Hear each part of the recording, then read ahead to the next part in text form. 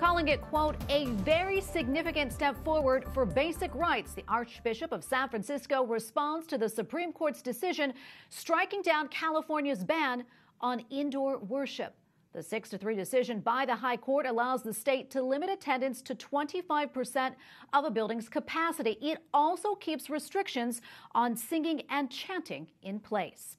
Archbishop Salvatore Cordileone of the Archdiocese of San Francisco joins me now on Skype to talk more about the significance of this ruling. Your Excellency, welcome back. Thank you so much for your time. We appreciate it.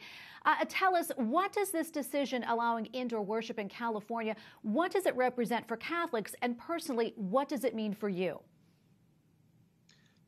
It represents for all people of faith that the First Amendment of the Constitution matters, and that the right to religious freedom cannot be curtailed, and worship is the most basic part of that. Religious freedom means many things, but worship is at the heart of it.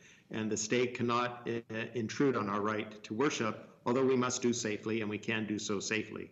So for Catholics, this is a wonderful news that we can continue to worship, and now we can be inside of church without worrying about government harassing us for worshiping inside of church, because obviously as Catholics, we can't really worship live stream. That's kind of a makeshift substitute, but it could only be temporary. You cannot live stream the sacraments. You cannot receive them virtually. So this is very critical for us as Catholics, and for all Christians. I mean, the church means literally an assembly. Ecclesia is an assembly of people gathered together. This is our identity as Christians, being gathered together as members of the body of Christ. So this is an acknowledgement that our right to worship cannot be curtailed. It does have to be regulated, and we accept the necessity for certain restrictions to observe safety protocols to ensure public health, but we can do it in a safe way, and we shall. And I'm curious, what's been the reaction from your flock? What have people been saying? I've received much thanks, much appreciation and happiness from people here in the Archdiocese. People are very happy to be able to return to worship inside. I had already given my priest permission to go inside before Christmas when I saw the direction the court decisions were going, and I've been insisting all along the state does not have the right to tell us we can't worship. It has the right to tell us what we have to do to keep people safe, but those restrictions cannot be so severe as to effectively ban public worship. I asked the priest to continue to celebrate Mass outdoors whenever possible, but if it's safer for the people to be indoors, then to take them indoors, because we can do it safely indoors as well. Outdoors as an extra safety precaution.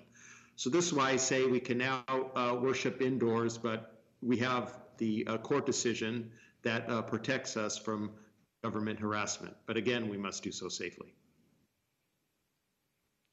As you know, Justice Neil Gorsuch wrote in part in his opinion, quote, if Hollywood may host a studio audience or film a singing competition, while not a single soul may enter California's churches, synagogues, and mosques, something has gone seriously awry.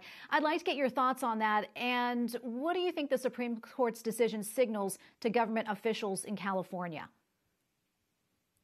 It signals that they must treat religion at least equally to secular activities. Now, I know there's this debate about what is worship comparable to, what type of secular activity. And I know in this dissenting opinion, they took the position that people going into a store there briefly and they leave.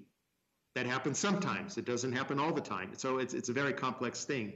The example of a large cathedral such as St. Mary's here in San Francisco, it is large and cavernous. We could have hundreds of people in there and make sure that they're safe. That's different from a smaller church, say, with a low ceiling without many windows for ventilation. So it's much more complex than some kind of a simplistic solution.